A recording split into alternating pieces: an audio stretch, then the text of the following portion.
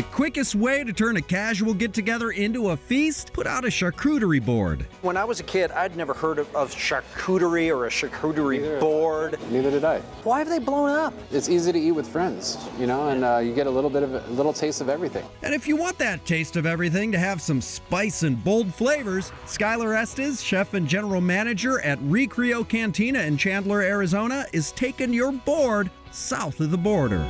Let's start with a taco board. What have you given in terms of variety to make it a people pleaser? We wanted to feature some like low and slow kind of meats. We did the birria tacos. It's a slow roasted beef. It's really rich. Chef Estes likes to braise the beef in the broth in an oven for about 8 hours. And it just makes everything really soft and tender and Melts in your mouth. What's this guy? This is the chicken tinga. It's shredded chicken that's cooked in a stew of red tomatoes and chipotle. Simmer the chicken in the stew along with garlic and onions for about 8 hours and top with cilantro. And now, what do we have here? Camarones, shrimp. Is there any spicing directly on the shrimp? A little bit of ancho chili powder, some cumin, some coriander. All right, the heat on it's not overwhelming.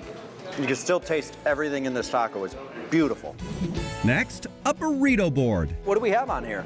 Carne asada, we have shrimp, we have green chili pork. The other ones are quick cooked, quickly cooked, like the carne asada, you just grill real quick. Shrimp, you flash in a pan. For the pork, he likes to take more time. Low and slow, we cook this for about 8 hours in a green chili tomatillo poblano sauce. For people at home, what ought they be looking to balance out in terms of the other ingredients inside that burrito? If something has a lot of like acid to it, like with the carne asada, I want to bring on something a little bit creamier. I try to hit all taste buds.